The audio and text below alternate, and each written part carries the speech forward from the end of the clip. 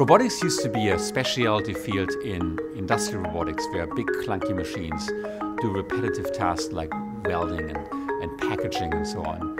Now robotics is pervasive. We have robotics in space, in toys, in your home. If you think about the definition of robotics, which is sensing, thinking, making a decision, and then taking an action, so many things in our world are using robotic technology. I became a roboticist in the very beginning of my studies because I cared about artificial intelligence.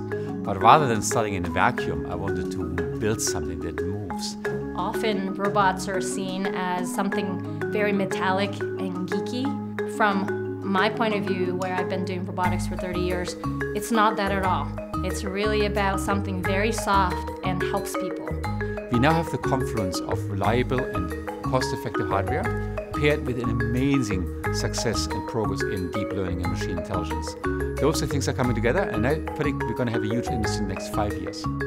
Enroll in our Nanodegree program and explore with us the fascinating world of robotics.